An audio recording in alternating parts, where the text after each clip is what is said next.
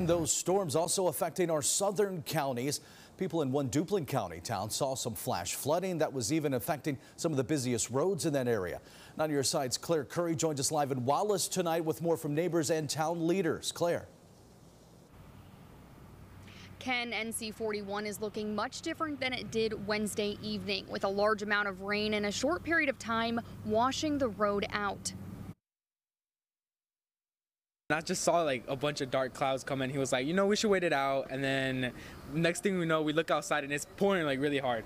One employee at El Mariachi says he was on the road during the storm. It was like kind of flooded, like it was really bad. So I don't know, I kind of had to stop because my car, like the water was gushing up. It was pretty bad. And then I had to stop because I got scared to drive. The town of Wallace says roads like Sutherland Street, Duplin Street, and even Main Street were also affected. Through Floyd and Florence, and we got through those. I mean, we had a lot of damage, a lot of flooding, but nothing that extreme across the roads like we had yesterday. According to the town, the fire department received around 19 calls for assistance during the downpour.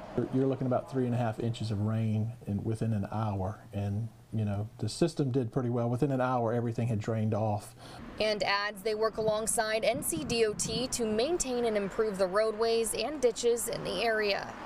We did probably $500,000 worth of work last year. We've got about $1 million worth of projects going on this year. Because stormwater is a big concern for the town.